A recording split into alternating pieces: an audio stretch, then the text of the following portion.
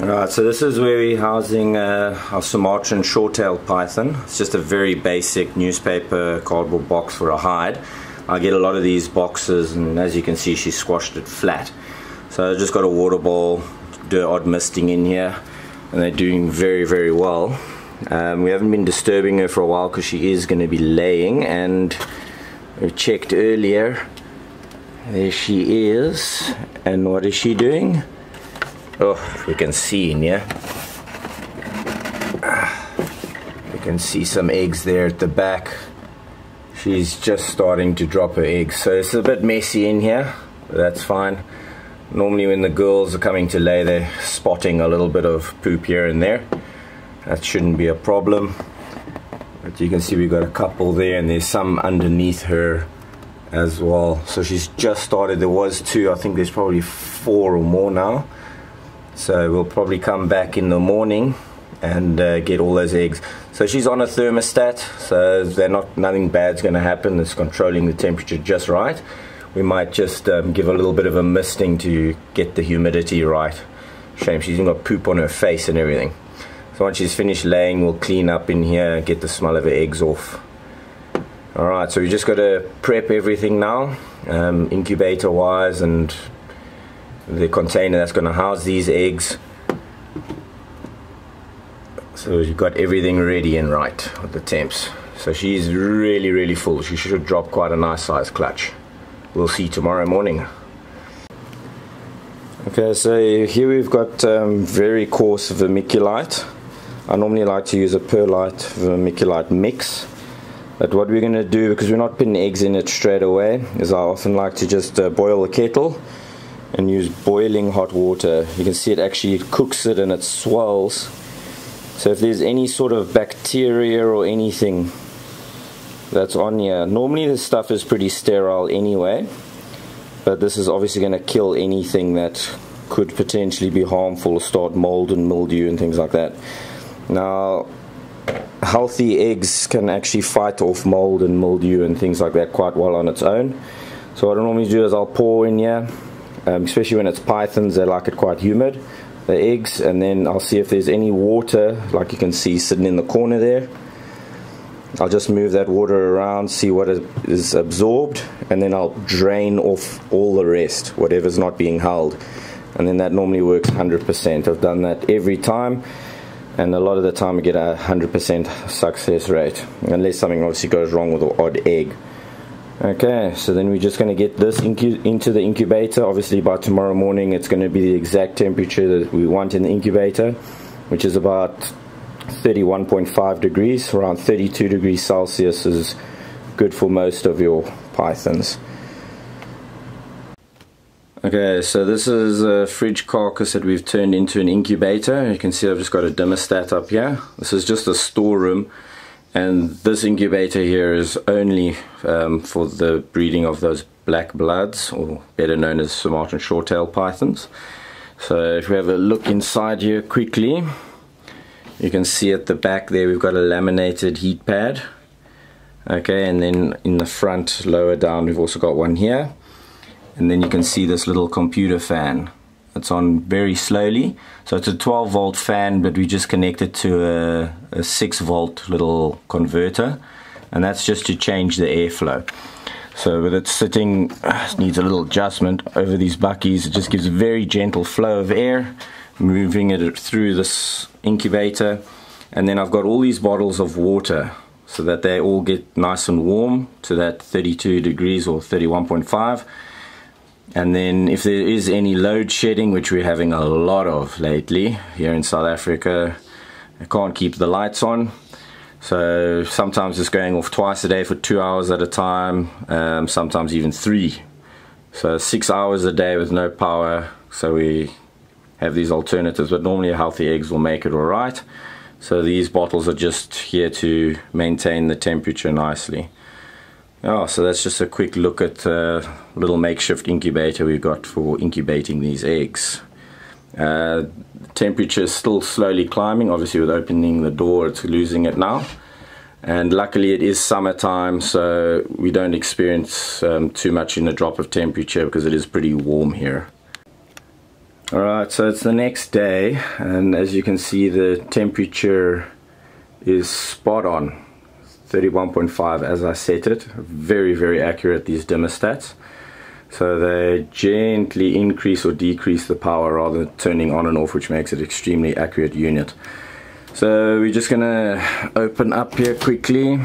I need to get the egg box out. Alright, I'm just gonna see what we're getting here. 31.2. These things can be a little bit out as well. Okay, so we're gonna grab that. Now I did kind of rush the video a little bit in the beginning, so I do apologize for that if it's a bit rough and everything. But yeah, I was kind of last minute, didn't expect the eggs to come so soon. I just want to see what we're looking at here. Okay, alright, so we're gonna close this up and let's go get those eggs in there. Awesome. So here we are with Mom. Looks like she's all finished. She's nicely tight around her eggs, and that's normally a sign that they have finished everything. It looks like she's got a monster load here, so we're gonna see how it goes. You can see a couple of eggs lying out on the side. Now if this was out in the wild, those eggs were all gonna die because she's not able to keep them warm unless you kind of scrape them together. Normally the eggs stick together so that they don't roll away and things like this, but this looks like a massive clutch for the size female. So the eggs are actually really small. Your blood python eggs, they're normally around about so big. They look sometimes pretty close to retic eggs. So depending on how many eggs an animal can have, you know, sometimes the eggs are very large, they're not going to have so many. If they have very small eggs, then they can have a lot. So in this situation here, it looks like we've got small eggs, we're going to have a lot. Smaller babies, but I mean they all grow up to being healthy adults. And funny thing is, like one of my rock monitors, she drops duds every year, which are about the same size. And normally I've had clutches of like 30 eggs, which is a lot, but I've got a rock monitor that drops up to 60 eggs. Unfortunately all infertile. She's not the best mom, don't know what it is, tried different males and everything, just not getting that right. So it just shows how much numbers they can actually have. Now a lot of the time when taking eggs away from a female, they can be a little bit protective and nippy and everything. Nice thing about Sumatran Short-tailed Pythons is that they just don't bite. Hey, you want to protect those eggs, you're going to bite me? No. Okay, so she's just shying away. To be honest, I have never been bitten by a black blood besides a feeding response. When they want to eat something, you got to be very careful. But otherwise, they just do not bite. So it's funny that these are not more popular than the blood pythons and the Malaysian short-tails and the Borneos and things like that, because they have actually a really nice disposition. They'll huff and puff and do their thing and twitch and leave me alone. I've even helped them by when they're shedding and had to grab them behind the neck and then let them go. They don't do anything ever. So that's a really nice thing about them. Funnily enough, they're not so popular as I say. Well, here in South Africa, everybody wants, but then no one actually buys them. I've still got one baby from a previous season. Okay, so this is quite nice and damp. We're going to just start by popping these ones in, and I see that this is going to be quite a full egg container. Alright, so the ones that are stuck together, luckily these are not stuck too hectically, but we can actually just pop that one like that. Keeps the same position. Oh, lots and lots of nice eggs. Thank you very much, Mommy. But I'm sure, you know, a lot of the time when things don't sell very well, it's because people don't know the species and things like that. A lot of people maybe think these are quite bitey snakes. I mean, if this was any other python, she would be biting me by now. Okay, obviously snakes don't really like being touched on the head. Some are better than others and they become comfortable with it. Okay, but because the head's the most vulnerable part of a snake.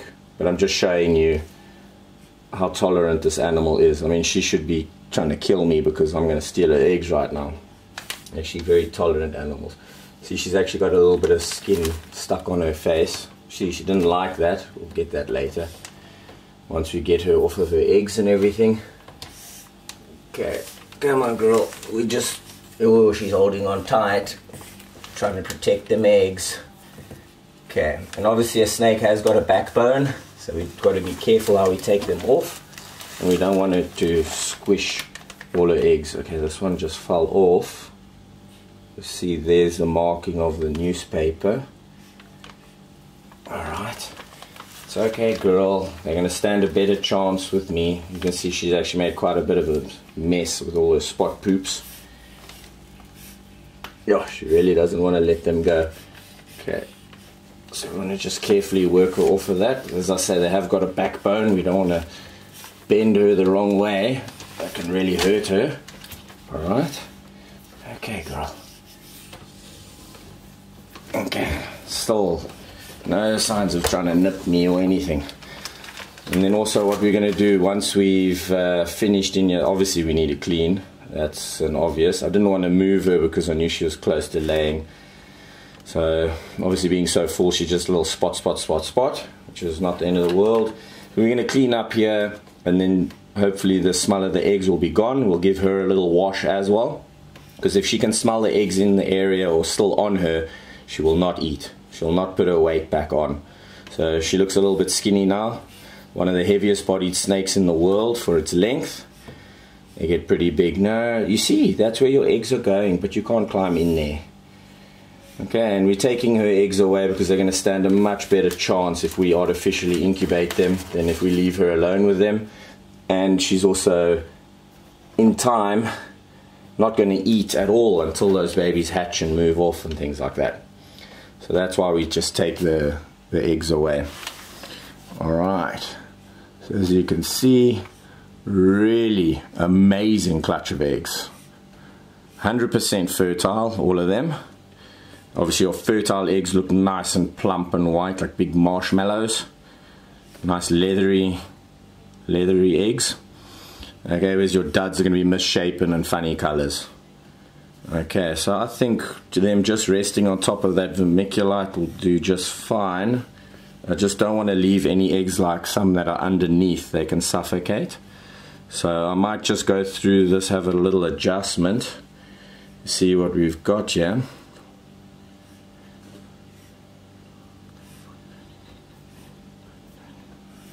It's probably about 22 eggs there. Very, very good clutch for such a small girl. My other female's much bigger, but I just decided I'm not going to breed her. She's my absolute baby, and you can lose animals when breeding as well. I would cry like a baby if I had to lose her. So I just decided to skip her and breed just the one female. That's plenty babies. I'm probably going to struggle a bit to sell them anyway. So we'll see how it goes, and hopefully everything hatches nicely. Really, really cool snakes. Hey, mommy, you want to bite me yet? No? No? You're just huffing and puffing. I mean, you don't get more tolerant than that. Okay, my other female, exactly the same story. All the babies, exactly the same story. Super chilled. Took a little while to get some of them eating, but they are absolute monsters now, like destroying food and growing nicely, so that's cool. I had a couple customers get back to me who bought, and they're like, said the babies are doing fantastically well. Alright, cool. So then just to pop these in the incubator and then we wait. Yeah, so it's 66 days later, and as you can see, our eggs are starting to hatch. These few have cut open. So what we're going to be doing is opening up the other eggs, which we always pretty much do, just to make sure we don't lose any babies. Okay, so you can see some of them dimpled in quite a lot. I think we lost about 5 or so for some odd reason. There could be deformity or something funny happened to the little embryo. It was quite early on. We didn't really lose them later on. So let's see. what we got here. We can have a little sneak peek inside the eggs. Wow, cool, check at that. This little one's gonna come and take his first breath. There's his little tongue flick. Very, very cool. Hello little guy, welcome to the world. Okay, these eggs are pretty tough, and we've had problems with some other snakes recently where they actually started drowning in the egg, and I had ball python clutch where the one baby drowned inside. Perfectly formed baby and everything, but because they couldn't get out, they'll drown eventually. Alright.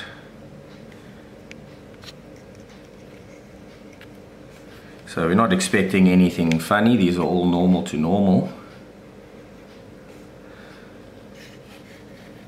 We'll just get some, these will all mostly be dark black heads and chrome heads because we bred a black to black.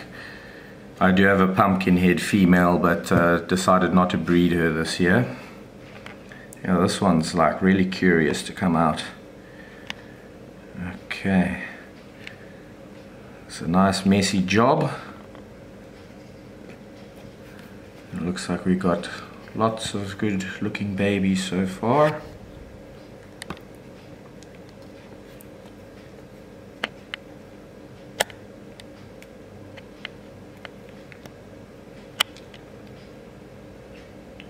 The scalpel is extremely sharp, so I'll go nice and carefully. And these little guys not showing their faces yet, but at least they got a nice window to come out of. Okay, so you can see there's quite a lot of blood, but that's all normal. The babies will slice through these veins anyway.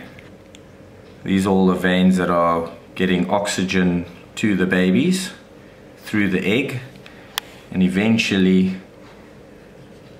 the egg is not able to breathe properly, and that's what forces them to hatch. So when babies hatch, it's actually quite a stressful time because they're running out of air in a panic, and that's when they slice open. A lot of the times when chickens actually hatch out of the egg, they go into a fit, and that's how they actually hatch. Starvation of oxygen. So it's quite a rough way to come into the world, but I guess birth is quite a hectic experience.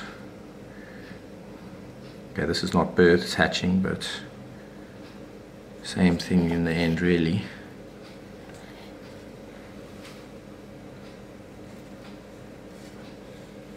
Okay, there's one, you can see quite a lot of the veins. Alright, so we got lots and lots of little windows to make here.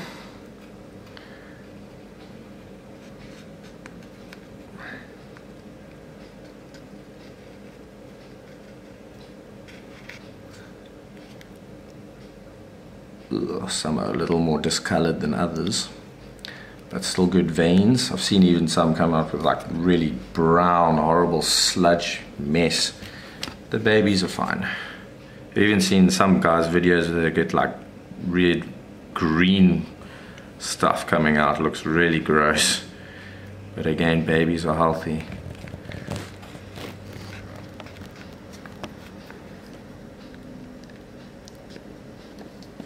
Alright, a little window for you, dude.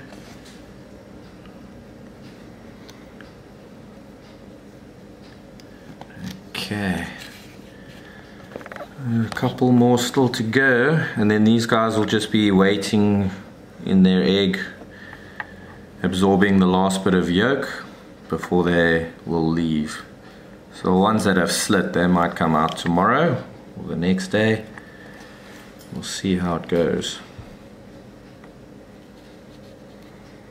Oh, hey, hello. That's awesome. That one, he was kind of ready. He's like, what's going on? Okay, so this one looks like it'll be quite a nice chrome head. Whereas this one's quite dark. It'll probably go more black with age.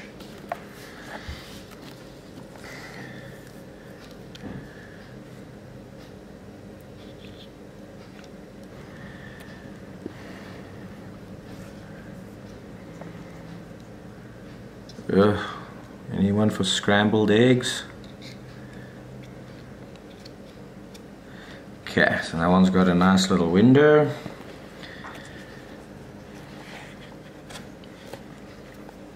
This one's still really plump. But they'll all be ready at the same time, so close enough.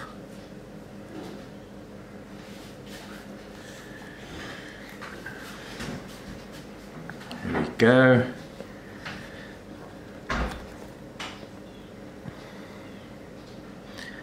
Yeah, so this season I didn't look at pairing too many things, but we did have a pretty good season. Got a lot of space issues, so there's certain snakes I just don't want to breed, as we can't have space for them, and it would be irresponsible of me to breed them. Yo, this one you can see I didn't even cut through the membrane yet. And there's little Bubba underneath that membrane. Pretty crazy. This one's got quite a lot of yolk next to it, as you can see. So this was quite plump. But I mean, this one, he might take 3-4 days eventually till he comes out. And if the blood vessels and that die, and the yolk and everything starts going muff, then at least it all stops feeding to his body and he'll drop that last piece. So he should be just fine. We'll leave him like that. Keep it nice and moist maybe.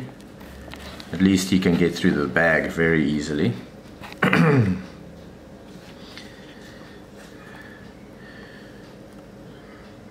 Right.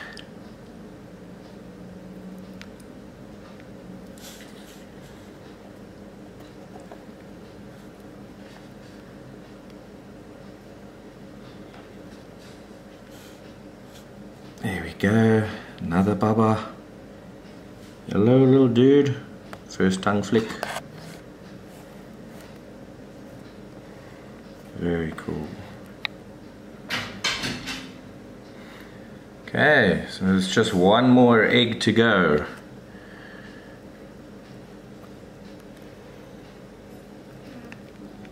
Oh, this one, you see, actually started slicing like he wants out. Yo, that's cool. Hey little dude, you're gonna come out some more. Yeah, that's awesome.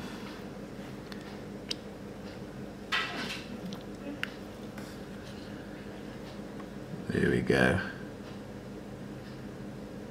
Yeah, that's so cool to see these little guys popping out. Breeding snakes is very rewarding, but it also can be extremely stressful at times. And we can also lose a lot of babies, or even adults for that matter. Things do happen. Alright, so all our eggs are cut. It's just a matter of giving them some time, and they can all come out. Alright, so we're just having a look through the clutch a bit more, and we did find that we've got some deformities. So I'm just going to show you this to you guys as well, because this kind of stuff does happen. This one here is literally biting itself, and he's got a few kinks. So unfortunately this little guy is going to have to be put out, and he's a lot smaller because he hasn't absorbed all his yolk, and that might be due to all the deformities and things. But yeah, shame, this little guy is definitely not going to make it. And then we have this one here, which is got a kink in its neck. It is doing a 180, which I have never seen before. So this little guy we're going to have to sort out as well, unfortunately. And then this one here, he's got I don't know where he's hiding now, but this one has got quite a big bobble eye. There his head is. It looks like those kind of goldfish you get with that massive eyeball. Well, eyeballs. This one's only got one. Ugh, I thought he was trying to nip me there. Okay, so this might be due to like the tear duct that's not draining out, because the eyes drain out to the mouth just like ours do. So that's why it might actually be filling up with fluid. So that might not come right. I don't know, he might lose the eye and then he can just be someone's pet snake. But if he's got any other deformities besides that, then he might be paying a visit to a king cobra once we've euthanized him safely. Alright, so these ones all look good. They're exploring a little bit out the egg, not very shy. The nice thing about these bloods, the black bloods or Sumatran short-tails, is that they don't bite. They're not nippy. So last time I had them, it took quite a while to get them actually eating nicely. Hopefully this batch will be a little bit better. So that might also be to their shy nature, because you can't even sort of tease feed them. They just don't bite. So once they're eating and everything, they make awesome pet snakes because they're not so nippy. You don't want a big python that's quite bitey. But even the Malaysian blood pythons, Malaysian short-tailed pythons, they calm down very well as well. Alright, so that's cool. We'll see once they come out of the eggs what we've got. Okay, so we're here with my big girl Sammy. This is the Sumatran short-tail, but this is the pumpkin head form. And she's just having a bit of a bad shed. So this is one of the times we actually need to give these snakes a hand. But the nice thing is that, as I say, these snakes are super chilled. I've never actually had one try and bite me. I've even sometimes have to take the skin off of their face and everything. So we've just had her in the water for just a little bit, and her skin's already coming off a little bit better. So she had a little bit of a dry shed, but it's quite common for these snakes to have bad sheds, because I mean, look how thin the neck is compared to the girth of that body. So she's quite a massive snake. I haven't actually weighed her in a while, but these snakes can get up to about 20 kilos. So really cool snakes. One of my favorite pythons I own. She really has a special place in my heart.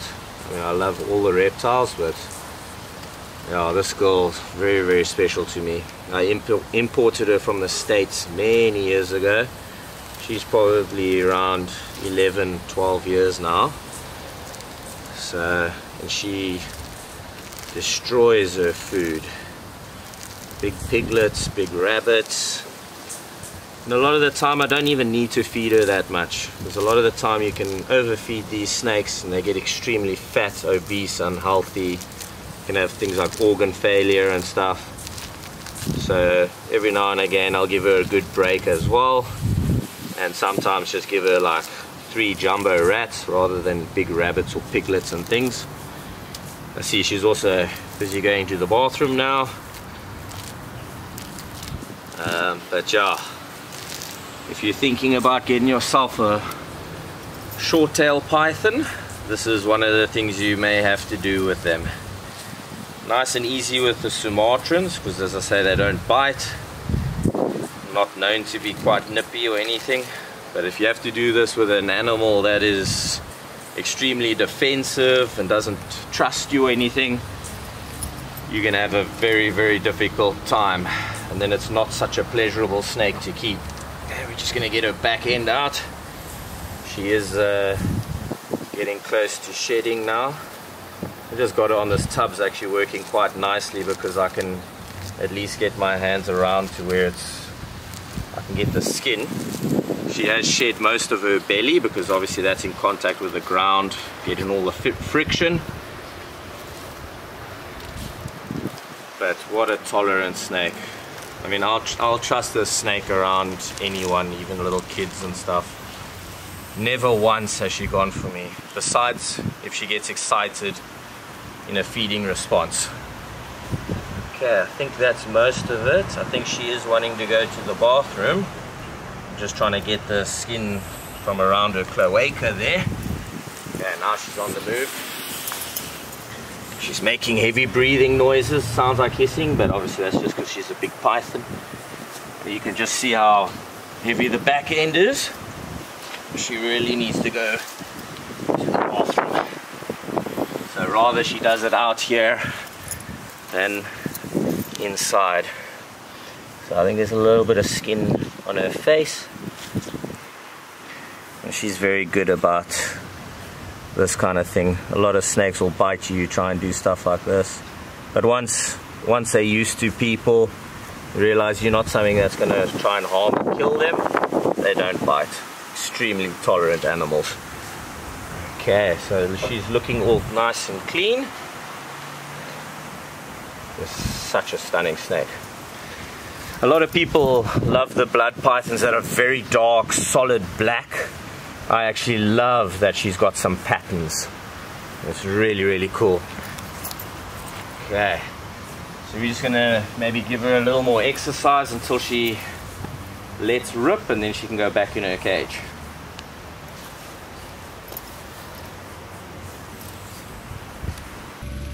Alright, so it's 48 hours later, and see that we've got just a few of the little babies out. Ah, can you believe? I'll say they don't strike, although his mouth wasn't open. Are you gonna bite? Let's see if we irritate him a little bit if he actually bites, because I've never had one actually bite me. It was just a muck with a closed mouth. But it's still interesting. I haven't even had a baby or anything do that to me. He's like, the game's up now. He knows I can't hurt him, so he's not gonna bother.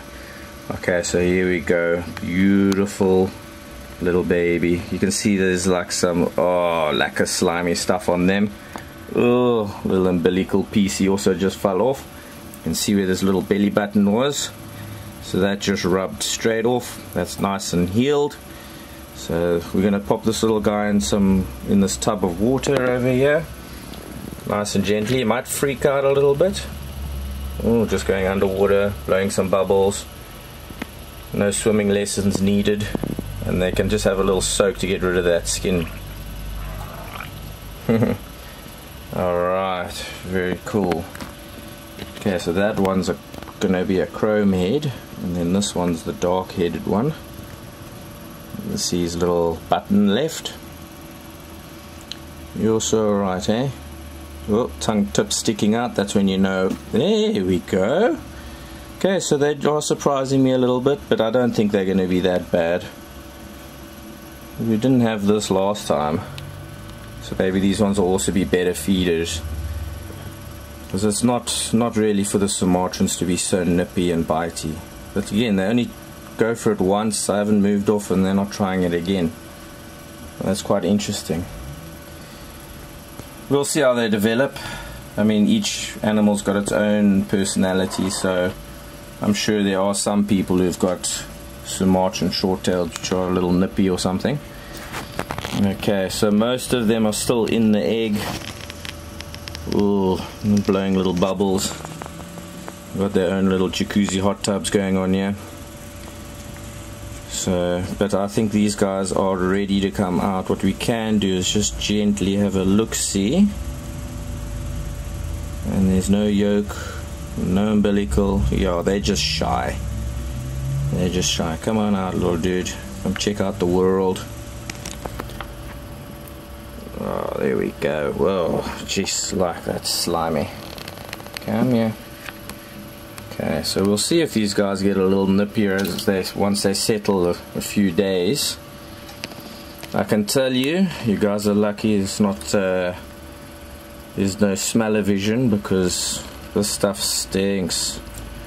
Smells like quite a bit of urate, or like ammonia smell, with all this egg that's starting to go off. But as you can see, this baby doesn't want to come out. There's no yolk at all. It's not even like a little button on this guy. So that's perfect. Gee whiz, there's nothing as slimy as this, I tell you. Come on, little guy, don't struggle. Ugh. There we go. Okay, so they're all swimming very well, got their heads above water.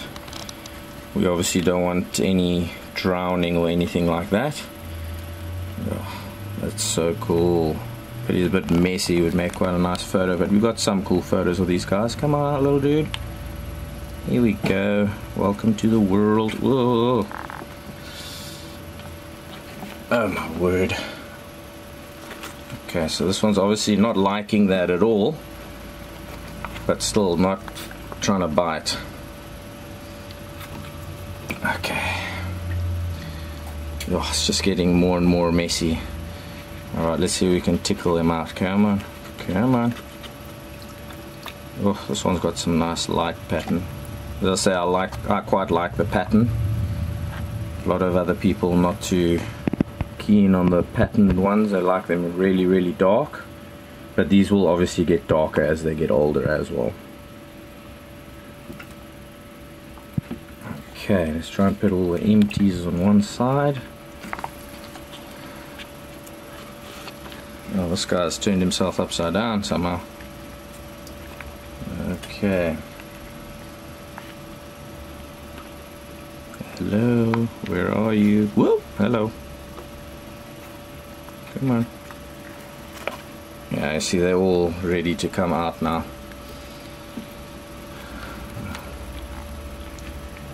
Tickle, tickle, tickle. Oh, this one's got quite a dark body. Black was nice and black. Hello!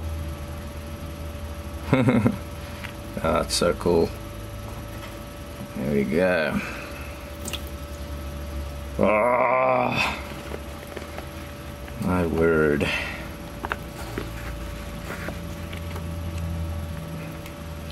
Okay, so the other ones seem to be all chilled like I would think, but the first two were a little bit defensive with like, hey, leave me alone. And then nothing after that. Oops, sorry dude. I'm just gonna tap you on the schnoot there.